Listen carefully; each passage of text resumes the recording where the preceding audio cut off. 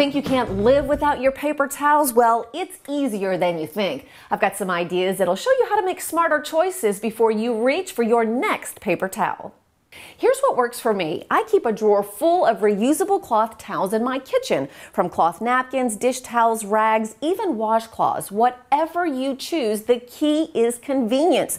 Make sure you keep that drawer nearby where you'll use them. When you're done, simply toss it in the laundry pile. That one load of extra laundry every week washed on cold water will add up to a lot fewer resources than it takes to make, ship, and dispose of paper towels that will only get used one time. Need a little inspiration? Look at it this way. When you give up paper towels, you'll be saving natural resources, but you'll also be saving money. If a typical roll costs about $1 each and you're using 2 rolls a week, that's $100 a year you'll be saving.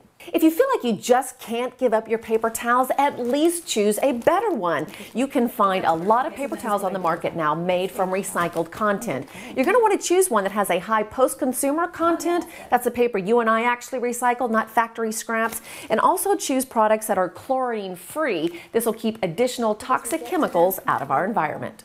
The Natural Resources Defense Council has a great online resource that will list many kinds of paper towels and napkins with the most recycled content and those that are also chlorine-free. So whether you choose to give up paper towels completely or you start buying a better paper towel made from recycled paper, you'll be doing your part to conserve natural resources, conserve energy, and you'll be sending less paper to the landfill.